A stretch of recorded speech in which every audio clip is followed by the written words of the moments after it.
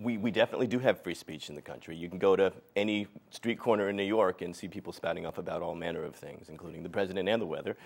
So I think at that point it is definitely different. I think where we come in, though, is that we seem to be emerging from and actually still moving within the framework of what looks like a national security state.